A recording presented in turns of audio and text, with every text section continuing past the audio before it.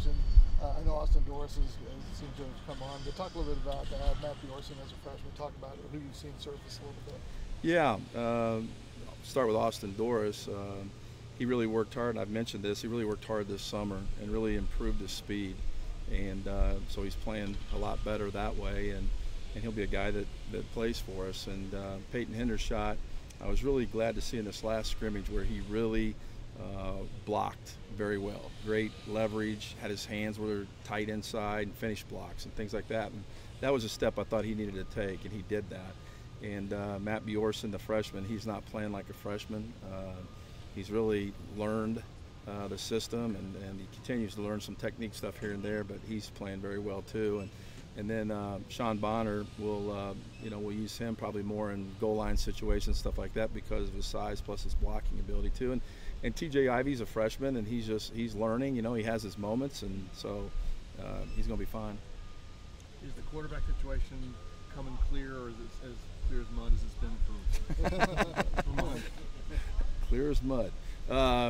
No, I think that I think we're seeing who they are, and we're going to talk about that today and talk more about it and things like that. And just it's always great to have more than just one set of eyes on it. I mean, Coach Sheridan and Coach Allen, myself, and then even other offensive coaches as well. So, but we'll talk about that and see where we are. So is it more clear? I think so. I mean, when we say it's clear, I think we know what each guy is, and that's what's important. And so I feel like we know that now. Mike, what was the takeaway offensively where we are right now after the scrimmage Saturday, and mentioning the three quarterbacks, they got us in the end zone on those three series from the 10? Right. Well, I didn't like how we started. I thought we started slow. We had 1 3-and-out right off the start, and whereas the previous scrimmage we had like a 14-play drive and went down and scored. So I didn't think we started as fast, but then when we got in the red zone, we scored touchdowns, and that's why you're there. It's called a 4-point play. It's the difference of 7 and 3, obviously, and we gotta score touchdowns down there. And then we went to a drill we call 2nd and 8 play it. So obviously we only got 2 yards on the first down, but we're starting at 2nd and 8, and so that down is very big to get us into a good third down, and that was a great drill for us. So we had some very good moments, and we had some other things we got to clean up. When you talk about the quarterbacks, I guess, are you at a point, I think you said this a little bit, where whoever it is, you've got a good feel for their strengths? I do. Yeah, I feel like I do. I feel like, after watching training camp and then seeing Saturday as well, and I feel like I've got a good feel on my end, and I'll share that when it's the appropriate time. And yeah, I do. With offensive line, do you feel like you got 10 guys there that you're comfortable with, or maybe? Well, there's always a reason that there's a first string and a second string, and our first string guys are guys that have played. They've worked in that weight room extremely hard. They're bigger, they're stronger, they move better. But then the second group is a lot more younger guys, and they're learning things. And when you go against our defense, you learn something every day. I mean, all the movement and blitzing and things like that, and so that's something that they're getting better at. And and we'll continue to evaluate that part of it, the second group.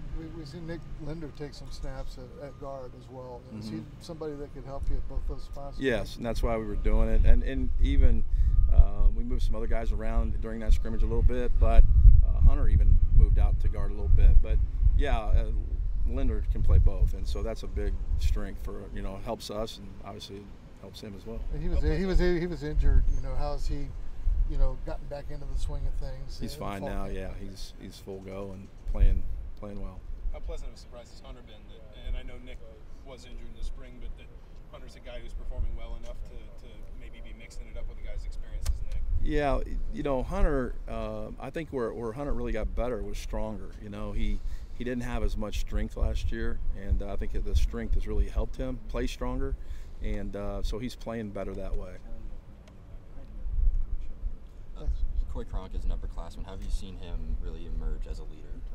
Well, he's a great leader. I mean, I think with leaders, there's no class rank. It's either you lead or you don't, and he leads. And the players have great respect for him because how tough he is, how he plays, and the kind of guy he is. So he's a great leader for us.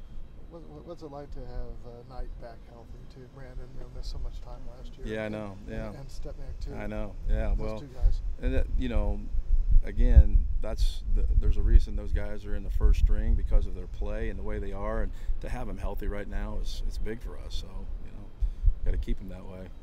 When you have a quarterback deal like this with three guys, what's the psychology part of it? How much do you talk to them away from practice, or do they come out here and practice and that's it? No, Coach Sheridan does a great job, and Coach Sheridan and I and Coach Allen, we all talk all the time about that. We've talked about the evaluation of them all the way through training camp and stuff, and then Nick's their coach, and he's the guy that talks to them about things that they need to improve upon, whether it's mental, physical, whatever. And occasionally I'll walk over and say a few things to him, whatever. But he's their coach, and he relays the message more or less, and he does a great job.